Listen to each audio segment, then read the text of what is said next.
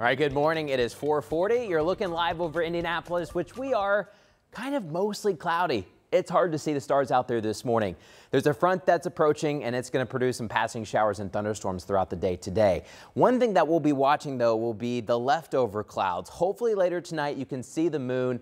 It is officially full tomorrow midday, but it's going to appear full to our night sky tonight, July 9th, and then to the night of July 10th. So tomorrow night, it's called the full buck moon because this is the time of year where male deer, their antlers are in full growth mode. But there's also other names for the July full moon. We got the salmon moon, it's the berry moon.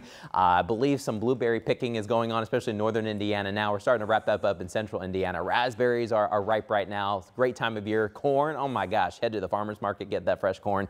Nothing better here in the summer. Also the thunder moon. And Julia, we could have a little bit of thunder later today. We're going to let you know when you can expect a shower or storm across the state. Now I want grilled salmon and corn for breakfast. That sounds good. It's 4:41. Coming up, a new state law in place to save lives in Indiana schools.